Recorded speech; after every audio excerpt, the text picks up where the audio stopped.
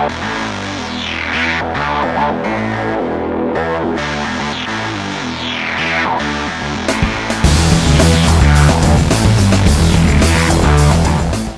everybody, and welcome to another Minecraft video. I'm just paused in single player commands right now because I didn't want the animals to come through my drowner. But anyway, this is my latest invention I've created in Minecraft. It's kind of different from any other mob drowner. I'm sure it can be used for hostile mobs, but I've only tested it with passive mobs, so I'm not sure if it'll work with hostiles or not, but I'm pretty sure it will. So basically, I've been studying Minecraft water a lot lately, and Etho's Lab's tutorial on water in general helped a lot. But I did a little more extensive research on Reddit and stuff like that. And I studied stream coupling. Stream coupling is this strange thing that it's where if a horizontally positioned stream of water meets a vertical stream of water, the vertical stream of water will actually alter itself in a certain stream pattern to match the vertical stream, or the horizontal stream. So basically, if they meet, depending on the air blocks that are around it, or the air blocks that are under the vertical stream, it'll meet with the horizontal stream and cause the horizontal stream to come up, causing a current upwards to occur. And I figured out that with pistons, previously you couldn't do this, but with pistons you can actually control stream coupling. So you can actually reverse the direction of the upward stream, which I'm going to show you right now. So let me unpause. And as you can see, I have all these mobs here. And this system is called the Pacifier. Let me turn the volume down. This system I've created here is called the Pacifier. It's basically, it uses stream coupling and pistons to make it so that you can control mobs in many different ways. Let me keep turning it down. Sorry about that. Anyway, so I have a couple of controls for the Pacifier. One is to drop loot, because you can control the drop loot via... I'm no-clipping with single-player commands just so you can get a better view. But I've used pistons over here to control these half-slabs, which edit the air blocks under this vertical stream of water. And depending on whether there's air blocks under this vertical stream or not, the stream coupling will change the direction of this upward stream from down to up. So therefore, right now it's in housekeeping mode. Housekeeping mode on the lever, see it says down. Housekeeping mode will cause the stream couple to stream downwards, so mobs cannot go into the drowning area, and they will just simply collect here. All the loot that has gotten caught here, because occasionally the odd loot out will get stuck right here, and it will flow down here in housekeeping mode. And if the mobs gather up too much, if there's too many mobs, they'll eventually push themselves down and die, so there's no clogging. Basically the benefits to using this system is it's very, very compact, depending on how many redstone things you want to add.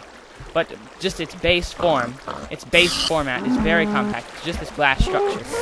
You don't have to use mob separators. It works with all mobs, even chickens, cows, pigs, everything. And another benefit is that it is completely uncloggable. Basically, it uses something like a queuing system. I put these two blocks here to make sort of a queuing system. So, as you can see, let's turn it into regular mode. When it's in regular mode, as you can see, this vertical stream has transferred upwards, as you can see. So the pigs will now go into the queue. This is what I like to call the queue. It's these two blocks here that, I could just put signs here, but I choose to put these two blocks here because the pigs stay here. And then when the next mob comes down from the passive mob system here, it will push the two pigs in and start a new queue, basically causing there to be no clogging, like that. Because it puts them in a line and prevents them from getting clogged up in there. So that's basically how it works. And it uses stream coupling with these half slabs and pistons. So when you pull the lever like this, it transfers the direction of the stream over here, and uses more pistons to open this lava, which kills the items and any mobs that start to, when the thing gets clogged, any mobs that push themselves downwards will get killed. So basically that's how it works. It brings the mobs up here, drowns them like this, and then drops the loot onto these pads. Then I've wired in another button, so when you press this button, it opens the two pistons very quickly and drops the loot down here. They fall through the water and then go into this collection stream. The stream leads over here, down into here, and then down to a collection point.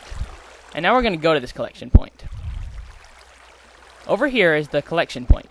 And I've also wired this button here. It's basically a wire using a vertical redstone mechanism to drop the loot to here. So basically, that is the pacifier. It uses stream coupling.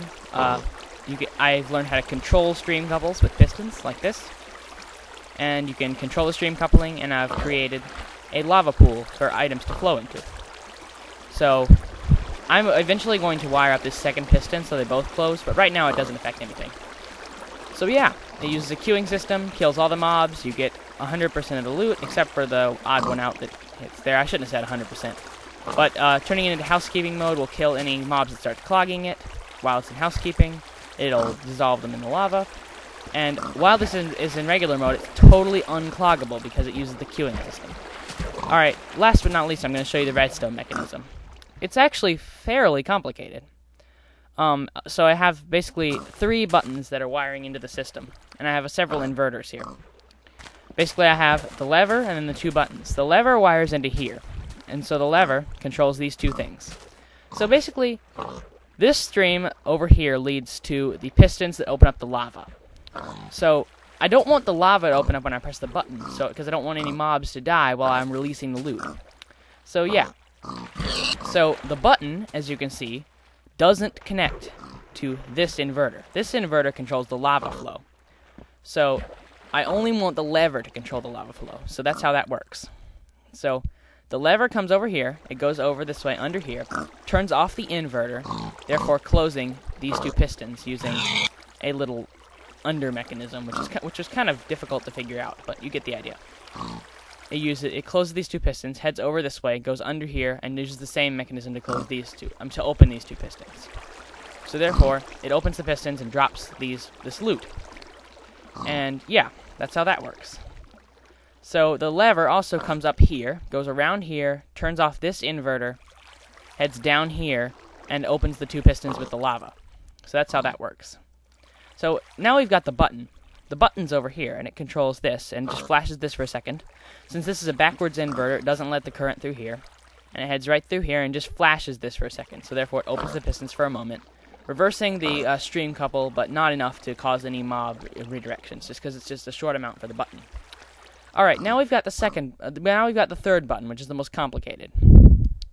Down here, when you press this button, it uses a small redstone stream next to here, goes under in here, inside this chandelier, heads under in here, brings the current up here, and then uses a vertical redstone mechanism up to here, up under here, flashes this torch, goes over here, comes around, and then through this forwards repeater, and then back toward where the normal button goes. The normal button flashes this torch, so this one, in turn, flashes that normal torch. So, the last thing we're going to do is show you the loot button in action. Right now the mob system isn't working very well because of the 1.6 update. You don't get very many passive mobs, but we've got a couple pork chops up there. Press the button, and then wait, and we'll see the loot come through. At times when there's a ton of mobs up there, like it was a while ago, you just get tons of loot on the press of that button. But yeah, that's how it works. So the pacifier, a little overview, uses a queuing system, uses a stream couple that's controlled with pistons.